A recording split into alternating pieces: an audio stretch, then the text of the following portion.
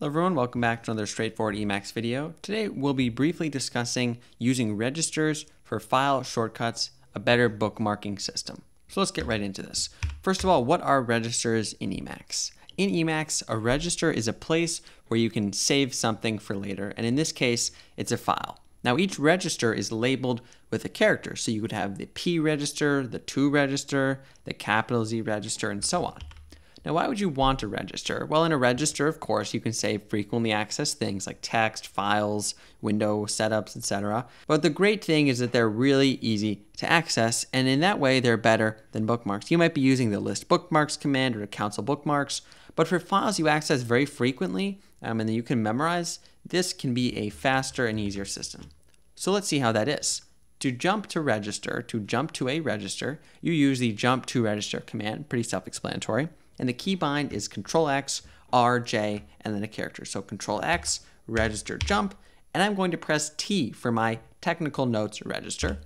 And here we are in my technical notes file. You could also use the cancel-register command if you have cancel for a cleaner interface. Now let's see how to set a register. And first, we'll look at the most basic possible way.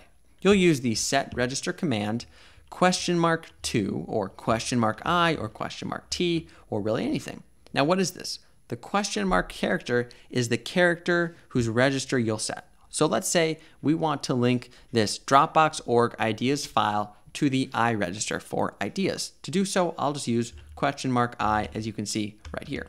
Then in parentheses, you'll put cons apostrophe file for the type, and then the full and direct path to that file. You can evaluate this piece of eLisp, and then you can use Control-X, R, J, and then I, and the ideas file or whatever file you have will be linked right up.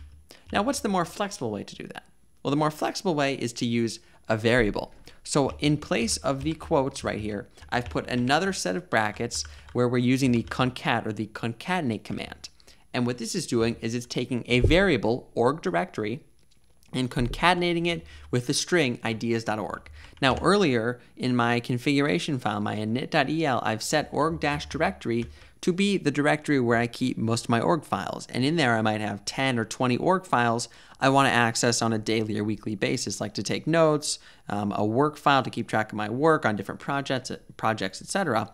And to access all these frequently, I can set 10 different registers with different letters corresponding to each file. So you can see if I evaluate this little piece of code, this concat area, if you look in the echo area, it expands this ideas.org into the file path. And actually it looks like I'm missing a slash here. So I'll just put that in.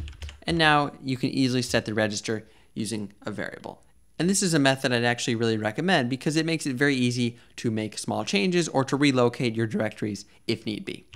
Now, I hope you have learned a little bit about using registers for file shortcuts in Emacs, and I hope that you can utilize these to make your Emacs experience more positive. If you enjoyed it, please leave a like, a comment, consider subscribing. It really helps me out. I'm trying to reach 1,000 so I can have access to more YouTube features, so I'd really appreciate that. And if you have any questions, as always, feel free to leave a comment, and I try to reply to all of them, and I'll try and help you out.